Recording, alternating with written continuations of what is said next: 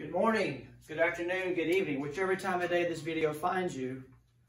My name is Pete Boyd, Associate Pastor at Calvary Baptist Church here in Jessup, Georgia. I am glad that you decided to tune in. So no matter if you stay for 4 minutes or the whole ride, thank you and welcome. This week's Sunday School lesson for June 28th is going to be titled, The Demand for Deliberate Decision Making. And we're looking at the last 2/3 of Proverbs chapter 4. And we're going through the book of Proverbs this summer. And so right now, we're focusing on today's topic, dealing with decisions. You can't go through the book of Proverbs without realizing this. God is a God who has given you decisions to make. And you have to make them. And you need to be careful about what you decide. Let's pray before we get going. Father God, I thank you so much that you have given us this great opportunity, this beautiful church, to study your word. And I pray, Father God, that whatever distractions may find people on the other side of this camera, I pray that you will help them to focus on what your Holy Spirit is saying through your word. They are not tuning in to listen to me. I'm just an average guy, just an average man, average in intellect. Lord, we need your Holy Spirit to anoint this time and open our eyes. Why? So we can be more like your Son, Jesus. May we be open to receive the word, but also be willing in our hearts to do it. We thank you for this in Jesus' name. Amen. Imagine going to school at the University of Jerusalem and you're taking a class called Decisions 101. The best teacher on earth, probably, in the history of Israel, would be Professor Solomon. Guy with a lot of degrees, a lot of PhDs, if you will. And if he were to teach us about decisions, he would probably use the passage of scripture that we're dealing with today in Proverbs 4, verses 11 through 27. And there are 4 things that Professor Solomon wants us to notice. And let's get into it. Time is short. First thing we need to know about from this section is that you have choices. Today alone, think about this. Most of you decided what time you were going to wake up. You decided what you were going to wear today. You decided what food you were going to eat. Most of you decided what type of activities you would take place in. That's just in the physical world. We have choices. Hundreds of them over the course of a day, if you really think about it. And God not only gives you choices in the physical world, but he also gives you choices in the spiritual world. And in this passage, King Solomon is telling you, you have choices to make. And there are 4 things that I want to single out in this section. Choices you have to make. I have a choice in what? First thing is what?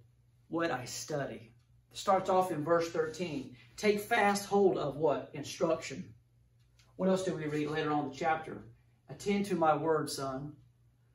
Incline your ear unto my sayings. Now, we don't have King Solomon walking in the hallways of this church, and nor do you have King Solomon at your house teaching you. We have someone far greater. We have God's Holy Spirit who is teaching us through his word, through the scriptures. And Proverbs makes up this. And Solomon is telling his son, boy, you need to choose what you're going to study. And we are supposed to choose each day what we're to study. And we are to choose to select to study God's word. And quite frankly, the average Christian in today's church in America, we simply are not studying God's word enough. We're not letting it seep into our minds. Because you're going to find out that we have 4 choices to make each day in terms of the spiritual world. And it all revolves around what we study. People believe in a lot of crazy stuff today. Why? Because they're not grounded in the Word of God.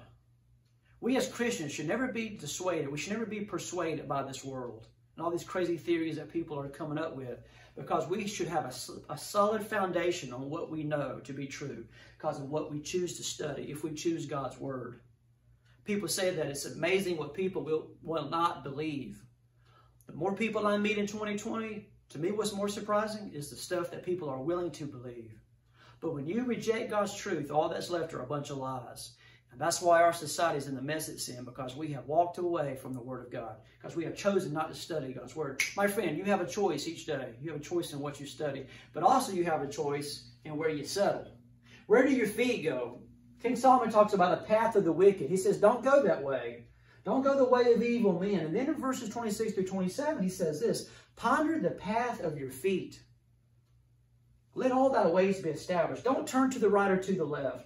Remove your foot from evil. So when we're talking about where our feet take us during the course of the day, first thing King Solomon says is this: we need to ponder. What does that mean? That means we need to think. Many of us are going out into the world each day, when we crank up the car, we know we're going to the store. We know we're going to work. We know we're going to grandma's house. We know ahead of time, most of the time when we crank up a car in the morning, where we're going. Well, King Solomon says, do that in the spiritual world as well. Before you get going to the course of the day, know where your feet are going to take you to. Imagine when you go off on vacation. You go off to a city that you don't know that well. And you get out of your hotel room or some rental house or cabin. You get in the car, your whole family, you crank it up, and you say, hey, we're going to go get something to eat. And you go down the main strip of town. And if you don't know which restaurant you're going to, my friend, there's going to be some problems. Because you're going in a foreign town. You don't know a whole bunch of what's going on. Traffic lights, where do I turn? What's on the left side? What's on the right side? And you're looking around and you're confused by all these choices you have. And then you have to deal with thousands of other people in the same situation as you are. They don't know where they're going. They don't live in that town. And they pull out in front of you, want to sideswipe you, slow down, brake in front of you. It's crazy on the outside of the car, but you know what? It's also sometimes crazy on the inside of the car when you don't know where you're going. And a lot of people in life, in their spiritual lives, are just like this. They get in a car of life and they take down a road that looks appealing, and they're confused and they're frustrated. You know why? Because they never thought about where that road is taking them. And King Solomon says, boys and girls, ponder where you're going. Think about where that road is taking you to. Plan ahead. And a lot of times we know that there are certain roads that are bad because of life's experiences. Some people know, okay, if I go to this road, something bad's going to happen. If I go to this road, I'm going to have sorrow and sadness. But yet, when we don't ponder in our mind where we're going and say, I'm going this route, sometimes the car just kind of gravitates itself. There's like a gravitational pull towards certain roads. Roads that we know would lead to destruction. It's not that we necessarily chose those roads, but just society, kind of the flow of the cars, the flow of traffic just kind of takes us in that direction. Reminds me of what a great man told me years ago. He said, Pete, if you do not want to fall down, don't walk in slippery places. And there are a lot of people who say, I don't want to go down these bad roads. I don't want to settle there. But they find themselves there. Why? Because they're associated with people that lead them down a path of destruction. And sometimes it's a place, just hanging out in a certain area where you see temptation. So we should ponder where our roads are taking us. And we should think about the destination, where it's going. But also where to persevere. Because King Solomon says, don't turn to the right, don't turn to the left. Stay on the right track. And a lot of people find themselves on the wrong roads in life. Why? Because they find themselves in slippery places because of the people they associate themselves with, or the fact that they just don't see a problem in certain places and their negative influences on their lives. These last few weeks at Calvary Baptist, we've had people come in by the hundreds. Some of them are wearing masks. A lot of them are not touching people, staying away. This social distancing is being practiced, at least as much as it can with many people. And you know why they're doing this? Because they don't want to have germs and bacteria, this virus, jump on top of them, because it's very contagious. In the physical world, in the medical world, no one has called Pete Boyd and said, hey, Pete, you're healthy and attractive. Woo, a beautiful man, but you're healthy. Why don't you come down these hallways at Wayne Memorial Hospital and spread your health? We know that it doesn't work that way. Viruses are contagious, but health is not. In the spiritual world, it works the same way. Holiness is not contagious, but sin is. That's why King Solomon says to stay away. He says, stay away from these bad paths, these paths that are going to take you down the wrong road. You have to ponder. You got to persevere. Those are the things you need to do. But what else? You also have a choice in what you say. He talks about a forward mouth, perverted lips. Somebody who's not speaking God's truth. Somebody who's got things twisted. They're corrupted. And we know there are a lot of people in today's world that have twisted thinking, but also twisted speech. And some of you may say, well, look, I really don't interact with a lot of people face to face, so I'm really not talking to a lot of people. Oh, what about social media? How many of us are putting posts out there or saying things to people for God and country and everybody to read, and we don't think about what we say? We don't think about the long-term effects that it has. A lot of people are rushing to social media to say what they feel. They get upset and they respond and react. And they're not careful about the things they say. We need to be very careful in the choices that we make in terms of the words we use. God wants you to glorify Him, but He also wants you to edify your brothers and sisters. And a lot of us, quite simply, we don't do that a lot. We're not saying the right things because we're making bad choices. An old boss told me, he said, Pete, Facebook and social media hires no one, but sure does fire a lot of people. Be careful of the choices you make with the things you say. Nothing you say is by accident. Jesus says that out of the excess of your heart comes words that you speak and words that you choose to use. That's why it's got to be based on the things you study. You better study the Bible. You better study the Bible. And last, in terms of this slide, in terms of choices, you also have a choice in what you see. King Solomon refers to let your eyes look right on. Let your eyelids to look straight before you. It is easy for your eyes to take you off the road. People that are driving their vehicles and get on their phones or get distracted by things they see on the side, boy, you can wreck a lot of things in life. You can hurt a lot of people, including yourself and those inside of your car. But be careful of the things you see. Think about the Old Testament. There are three key people here who got distracted by what they saw. The first woman on earth, Eve, in the Garden of Eden. You look in Genesis chapter 3, verse 6. 2 times it says that her eyes saw certain things. And that pulled her away from obeying what God told Adam. Think about Lot, who Peter said was a just man. He separates from Abraham because there's contention between he and his uncle. And why does he choose the valley in front of Sodom, in front of Gomorrah? You know why? Because he saw that it was well watered, and he saw that it was like the Garden of Eden. It was as if it was like being back in Egypt again, where everything was beautiful and fertile. And you look at King David, the greatest Jewish king up until the time Jesus reigns. While his men are all fighting in the season of war, he's at home sleeping in. And he walks out from a sleep during the middle of the day, and he looks out in the early evening, and who does he see? He sees Bathsheba, beautiful woman. And he lusts with her with his eyes. Oh, be careful, little eyes, what you see. Be careful, little eyes, what you see. My friend, if you study God's Word, it's going to impact the rest of these decisions. It helps pave the way for you to make good decisions. So let's apply it to our lives here. What have you been studying this week? Have you been in God's Word at all? And if you have been in God's Word, how much time have you been denoting to the study of God's Word? Have you spent more time on social media than you have in the book? Have you spent more time watching television than in the book? Those are questions you need to answer. If you're serious about living a life for Jesus, and you're serious about making good decisions, my friends, you need to get on the right path in terms of what you study. Where have your feet taken you this week? Every step that you took this week, did you glorify God in those steps? Or did you run to mischief? Did you run to gossip? Where have your feet taken you? But also, what kind of words have you been using this week? If you've been in God's Word, you've been sharing God's Word. If you've been praising Jesus, you're going to talk about Jesus. What's been the main topic of your speech patterns in the last week? What do you plan on talking about this week? Do you plan on sharing God with you? You better get in the book. And then lastly, what have you been looking at this week? What have your eyes seen? It's not necessarily that you pursued it, but King Solomon says you need to focus straight on. And that's like putting blinders on, not being distracted by what pops up on the internet, by what pops up in conversations with other people.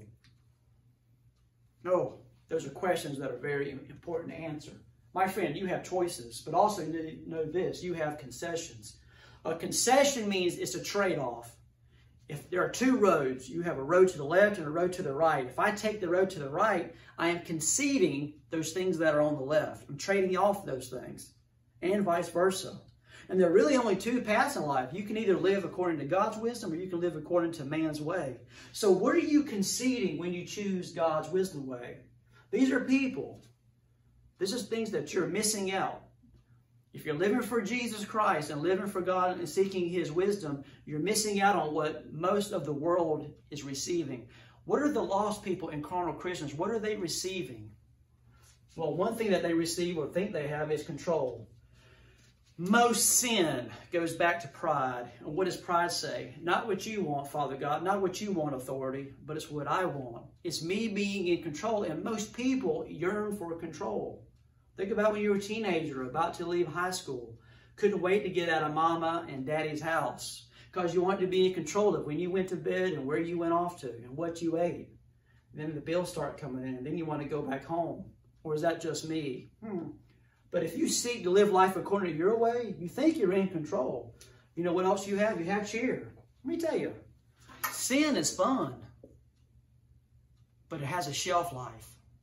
Sin is fun. It is enticing. There is something to getting high off abusing alcohol or drugs. There's something to it, you know, seeking lust and fulfilling it with your body with somebody else. And think about all these other vices out there. They're fun for a season. Read that in Hebrews chapter 11, verse 25, dealing with Moses. If you seek God's way, you are conceding control of your life. You're conceding cheer. But remember, there's a difference between happiness and joy. People who live life according to what they want, they have happiness, they have cheer. But remember, it's fleeting. It doesn't last long. And another thing that we're giving up when we seek to live by God's wisdom, what are we conceding? We're conceding convenience. The world who is lost, carnal Christians who act lost, they live a convenient life. To live for God takes moral courage. To live life the way you want to is cowardice. Yeah, I said it. Most people want to have a convenient life. They don't want to have to wrestle with what is right and what is wrong. They just want to do what feels good and what they want because they're living a life of convenience. When I first looked at these scriptures, I said, let's do a word search of choice, chosen, choose, select, selection, choice. And you know, the most common use of those terms in the Bible was when people were looking to select soldiers to fight. And people who live life for themselves live a life of convenience. There is no fight. There's no struggle between what their flesh wants to do and what God's Spirit is calling them to do. It's a life of convenience. But let me tell you who Jesus is looking for. He's not looking for people who seek convenience. God is looking for soldiers who are willing to fight for Him. Think about that. These are things that you're giving up if you do things God's way. Well, what are you giving up if you do things God's way? All right? I'm sorry. What are some things that you're conceding when you choose to do it your own way? These are things that we Christians who are seeking to live life by God's way, by God's truth, these are things that we conceded on the last slide. Now let's flip-flop it. People are missing out on these things when they live for self. One is they're missing out on intimacy. You could stop here, not even worry about 2 and 3. But people who seek to live life according to God's truth, we have an intimacy with God Himself. God knows everything about us, and He wants us to know things about Him. And that's where intimacy comes in. You cannot be intimate with God doing things your own way. The greatest gift that we have as Christians who are seeking a Spirit-filled life is that we have an intimacy that no amount of money could buy, no amount of sweat can buy, and blood and guts. This is things that God will give us for free if we simply bow the knee to Him. But not only do we receive intimacy as followers who are seeking His wisdom, we also gain investment. Living for Jesus pays off today. If you live for self, you know, you are getting a payday, but it's just then and there, and it won't last forever because what you do for self dies when you die. But our lives for Jesus, we're getting paid today, but we're also going to be paid in the future. We're investing into eternity. These are things that we gain as followers of Jesus who are seeking to live things according to God's wisdom. We're gaining intimacy. We're gaining investment. If you're not living that way, you're losing. You're conceding these things. And this last little square right here, oh my goodness. You're going to think, Pete, you're nuts. It's the opposite of what you're saying. You know what else we gain? We gain independence. And you may say this, how is it possible, how is it possible that we can give our lives over to Jesus and we gain independence? That doesn't make sense. Well, think about it. When I was lost, or when I am a carnal Christian who's doing things my own way, I become a slave to sin. We as believers on Christ and who are following God's wisdom, we have the freedom to live life as we should and as we would. Because Jesus changes our want to. We sin all that we want. In fact, we sin more than we want because we want to be pleasing to God. Oh, my friend, I have great freedom in living for Jesus. You know why? Because I don't have to worry about direction. God gives me direction. I don't have to worry about my purpose in life. He gives me my purpose. I don't have to worry about enemies. God takes care of my enemies. I don't have to worry about bitterness. God can take care of that for me. I don't have to worry about guilt. He's given that to Jesus. I don't have to worry about destruction and damnation. He's given it to his son Jesus and judged him at the cross for those things. I am free to live life for him. There's no independent living outside of Jesus. These are things you're conceding if you do things your own way. So here we go. Question. What are you trading in today? We're all making a trade-off. You're either trading in spiritual things or earthly things. What are you trading in? Ponder your steps and ponder your choices here. We must move on. You have control. This is the key. This is the key. There's only one verse, and it's the biggest verse we have here. You have control. Let's talk about where this control comes from. This control comes from verse 23. Keep your heart with all diligence. That means you got to work at it. For out of your heart are the issues of life. Now, the heart itself, there are three things I want to say about the heart. First thing, you need to know that the heart in the Bible is usually a symbol. 99.99% of the time, it's not talking about the organ that pumps blood throughout the body. It's talking about your soul. The heart is the center of your soul. And what is the soul? What is your heart? Your heart and soul. It makes up your emotions, your desires, your willpower, your personality. It's the way you feel. That's what the heart symbolizes. And Solomon says, keep your heart with all diligence. Put a barrier, protect it. Guard your heart, in other words. Guard your heart. But not only is it a symbol, it's also a source. When I witness to someone who was lost, somebody who's on drugs, somebody who's fornicating, somebody who's into alcohol abuse and cursing and all those things, and violence and watching bad stuff, I don't talk to him or her. Well, you shouldn't cuss. Hey, you shouldn't sleep around. Hey, you shouldn't get high. I don't tell them that. Because the problem is not their sin. Let's look at what Jesus said. Excuse me, Matthew 15. Jesus said, look, all these evil thoughts, all these murders and adulteries and fornications, these thefts and these lies and these blasphemies, all of this comes from the heart. It comes out of the heart. It doesn't come out of the hands and the eyeballs. It comes out of the human heart. Because Jesus knew what Jeremiah said in chapter 17, verse 9. He says, the heart is deceitful above all things. Do you know that you don't even know how dark and how black your human heart is? The nature that is within you just because you were born of the seed of a woman? Your heart is deceitful. Even you don't know the depth of your heart. Think about David. I'm telling you, David woke up from that bed, in the middle of the day. Late afternoon, early evening. He had no idea he was going to commit adultery. He had no idea he was going to murder. He had no idea he was going to cause civil war in his own house. He had no idea because your heart is deceitful. And it talks about it is desperately wicked. A lot of people play the victim card. We're not victims. We're sinners.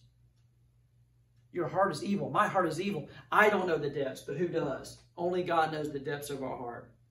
I know a lot of people have been talking about police and defund the police. I wish we didn't have to have policemen, but I love policemen.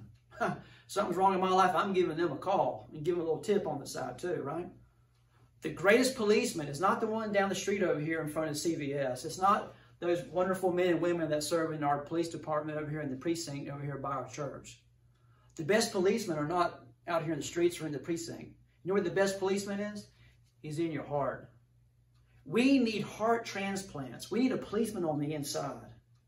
And that's where salvation in Christ and being indwelt by the Holy Spirit, who is the seal of our salvation, that's where we can really get some good done. Because let me go ahead and go on to the third part.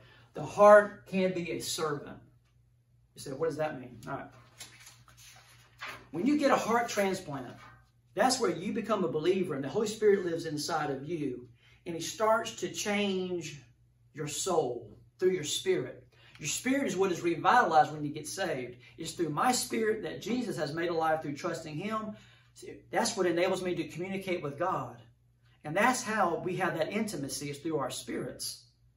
But the Holy Spirit can transform your soul by causing your spirit to direct your heart. Your heart is a tool. It can be used. It is a servant to your spirit if you allow it to be. But a lot of us, we're not living in the spirit. We're living according to how we feel and what we think. We have a lot of people who are living based on their souls. They are soul-driven and not spirit-driven. Your heart is a symbol. It deals with the centerpiece of your soul. It is the source of sin because your heart is evil. But when you get saved, your heart can become a servant. King Solomon says, "For as a man thinks in his heart, so is he." As long as you're being driven by the Spirit of God, your heart can be a great servant. Heart and money are similar in these things. They can be super servants or they can be morbid masters. And we choose as Christians which way those things are going to go. That's why Solomon says to keep your heart. It takes work. So here's our question. What steps can you take this week to guard your heart? It starts with an old song that goes something like this. The B-I-B-L-E. Yes, that's the book for me. You know the rest of these words. Come on. The Bible is your source of how to keep your heart pure. How do you be diligent in barring it up and sheltering it? It takes work. It takes work. That's why so few people keep it. And our last point, I got to hurry. You have consequences. Concessions are trade-offs. Consequences are, what do I get when I go down a certain path? Here we go. If I'm living according to God's wisdom, if I'm walking in God's way, there are three things that I gain. And we'll use the NASB for some of this because it's worded better. First thing that you receive is your load will be mitigated. Now, most people don't use that word mitigate a lot, but it means to lessen, to lighten the load.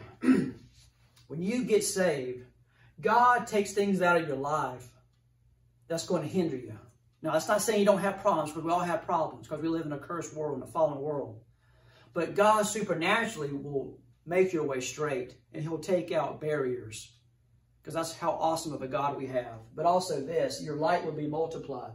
It talks about in verse 18 how you imagine the light at daybreak when the sun rises in the east and you see a little bit of light. Then all of a sudden the light spreads and goes everywhere at noon and 1 and 2 o'clock where it's super hot. But that's where you get the most sun during the day, right? The sun starts off small and then it gets larger during the course of the day. When you're obedient to God's word and walk in His wisdom, God will give you more light. Because you're obedient, He will give you more. Look at John 7, verse 17. If you want to know my doctrine, you need to obey the word. The more you obey God's word, the more truth He will reveal from His word and more truth He will reveal about Himself. Obey what you do know and you'll be given more. Your light is multiplied. Oh, got to keep going. Your life will be mended. Look back at our lesson from 2 weeks ago. We talked about health. It talks about this, babies, that when you get saved, that you're going to find a new health. You're not going to live forever physically, but you will spiritually, of course, in your soul. But we talked about how God's word brings health to our bodies, living according to God's truth and His ways. Life will be better. All right? Go back and look that up last couple of weeks. What are the consequences when we reject God's way and we're living according to wickedness?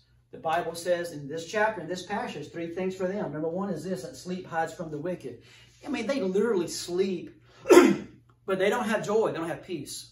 Why is that? Because they live a life of mischief and they want to cause harm to other people. That's how they get their jollies during the day. And even though they may sleep, they don't sleep with rest. And they don't sleep with peace because God does not give rest to the wicked. What else does God not do? He's not going to allow them to eat and be full. The sustenance that the wicked eat harms them. Think about this. They eat the bread of wickedness. That's what they eat. They consume evil deeds. And they drink the wine of violence. It's amazing how this Sunday, June 28th, we're going to celebrate the Lord's Supper together. And that body is that bread is the broken body of Jesus Christ, the perfect, sinless Son of God. They broke Him at Calvary. They broke Him. And when we eat of Jesus, His pain and suffering, we receive life. Oh, when we drink of the cup, it symbolizes the blood of Jesus. We're drinking life. We're drinking purity. We're drinking Jesus. Jesus allowed Himself to be broken and hurt to bring joy and salvation to everyone who trusts. But the wicked are opposite. They don't take on suffering. They cause suffering to please themselves alone. And my friend, when you live by the sword, you die by the sword. Sustenance will harm the wicked, but also closing. Stumbling hinders the wicked. Their way is the way of darkness. They don't know what they stumble at. Human history is filled with people. And you read this in Psalms and Proverbs, how the wicked, they dig a pit. What? So people can fall into it. But who falls in it? They fall into their own pit. They set a trap or a snare to catch somebody. They themselves get caught in this. That's how God set up the universe. Yeah, they may win today, but they're losing the war. And my friend, the wicked people, and if you're a carnal Christian, you're not going to stand up and do whatever you want to do forever. You're going to stumble. Think about Haman in the book of Esther. He created a device to kill Mordecai because he hated the Jews so much. Well, he hated Mordecai so much, so he hated the Jewish people. But there's a background more to that as well. But anyway, Haman dies the same way that he wanted to kill Mordecai. Look at Hitler in the 20th century. He hated the Jews. He hated other people, but he was the epitome of a racist. He believed in a master race, which was his people, the German people, the Aryan race. And he wanted to enslave millions of people in Eastern Europe for living space. And he ends up committing suicide because he's a coward, just like Satan is. Cowards. Oh, my friend, think about the future. The Antichrist. He will persecute Israel more than anybody who's ever persecuted Israel before in the history of the world. And he doesn't win in the end. In the end, he's thrown into the lake of fire. Oh, my friend, if you're wicked, you're not going to have rest. You're not going to be full. And you're not going to stand because God is against you. Oh, I hope you're making good choices. So our last question. Which set of consequences finds you today? Are you enjoying the blessings of living a spirit-filled life, walking according to God's wisdom? Or are you a wicked person who's lost? Or are you a carnal Christian who's living life according to the way you want to? It's not going to turn out the way you think. I love you. Let's pray us out. Dear Lord, I thank you so much for your word. I pray that somebody somewhere gets something out of this lesson to apply to their lives, that they'll be more like Jesus and they'll have freedom and a fullness to their life, dear Lord. And I pray that somebody's lost, that you'll convict them, that they need to trust Jesus. Oh, Lord, if there are people out there who are spirit-led and spirit-filled, may they be encouraged to know God is with them and they're making good choices. Lord, I pray for us as a church. I pray for us as a nation, as a community. Lord God, more and more people will come to Christ. That's the only way to fix the mess we're in. Thank you, dear Lord, for this time. We ask it in your Son's name and in the Spirit. Amen. I hope you have a great week. See you soon.